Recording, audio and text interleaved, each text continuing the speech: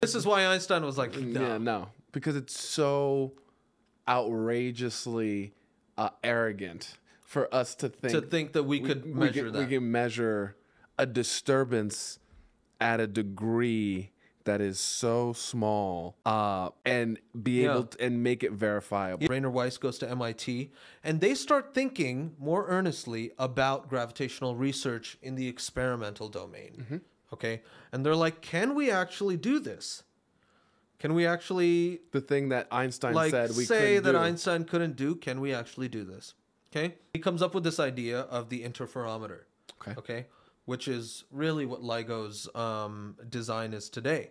The idea is you've got an L-shaped instrument where I have light moving in this direction and light moving perpendicular. It's the same setup that Michelson-Morley used back in the late 1800s.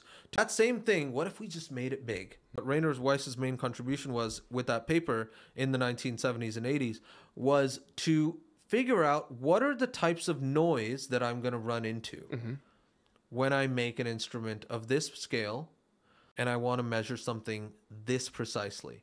Okay? And he came up with a list of all of the noise sources that they're going to have to deal with.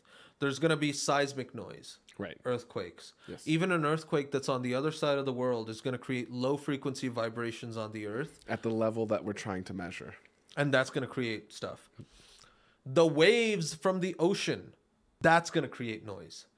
Cars and trucks, people walking by, that's going to create noise. Elephants in the Sahara. Yeah. like all the stuff that you could think of. He created a list of all the stuff that we would have to come up with. And at the end, he had something called quantum noise. Okay. Comes in two forms. There's shot noise, which is, you know, the laser itself. I mean, at this rate, we're talking about photons hitting the mirror, and the photons are going to hit the mirror at random arrival times. Yeah. So that's called shot noise. because the difference of arrival time is the difference in arrival time in the photon is enough to cause the shot noise. Okay, God. That's the level that we're working at with these mirrors. These mirrors are like kilograms big, and they're worried about like tiny photons hitting it at random times. It's like that's what we're complaining about.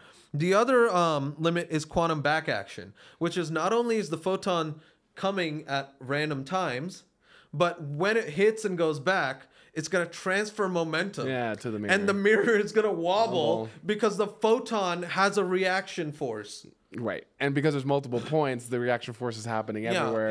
And it's like so that we can't control because the universe is like you're doing too much. This is admin privileges only. Exactly.